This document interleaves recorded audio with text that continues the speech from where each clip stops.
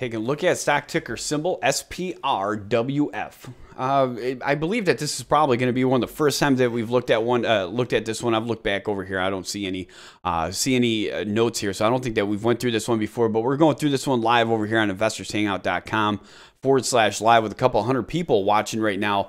Again, look at this huge move that we've seen off of this one back in January of this year, bringing us up to the high of $2.79. You guys are currently at $1.23 right now. Bring this one way down to that support level at that $1.10 and checked it over here on 404. You guys got that hold, but ultimately we're watching this dark blue line right here. This dark blue line, that top one, that's going to be the 30-day simple moving average. The last time that we went through this area, or we're above it rather, where you guys closed above it and stayed above it. That was going to bring us back into the end of January. We see that right here, and then January 30th is when you guys dip below it. On 31st, you guys couldn't get back above it with that spinning top and basically pull back down. So you got underneath the 10-day simple moving average, and then you guys stayed below the 10 and 20-day all the way up until March 21st. You got above the 20-day briefly and pulled it back down. Now this is going to be the most here recently, like 5 or 6 consecutive days above the 20-day simple moving average. Definitely a good sign here, something I'm definitely watching. However, you guys could not get above that 30-day simple moving average, which is currently at $1.3367 exactly. The support levels under this one right now are $1.20, $1.15, and $1.10. $1.30 is going to be a resistance level at $1.3367. A break of that $1.67 getting close above that 30-day simple moving averages could indicate a possible reversal.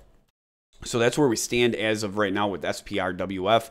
$1.23 is where you're currently at. Resistance levels that we're going to watch at $1.25, $1.30, and then $1.3367. Support $1.20, $1.15, and then $1.10. A break of $1.3367 could be a reversal. All right, so right now, again, you guys are below the 10, 20, and 30-day simple moving averages as of right now. So getting above those are going to be a big step. Again, that break of $1.3367 would be a good indicator and a possible reversal. With that being said, SPRWF, if you follow the stock, I encourage you to join investorshangout.com. Investorshangout.com, the link is in the description below, so make sure you check that out. And let us know what you think about SPRWF. You think it's going to continue to move here? You think it's going to break through that $1.3367? We'd like to know your thoughts on this one.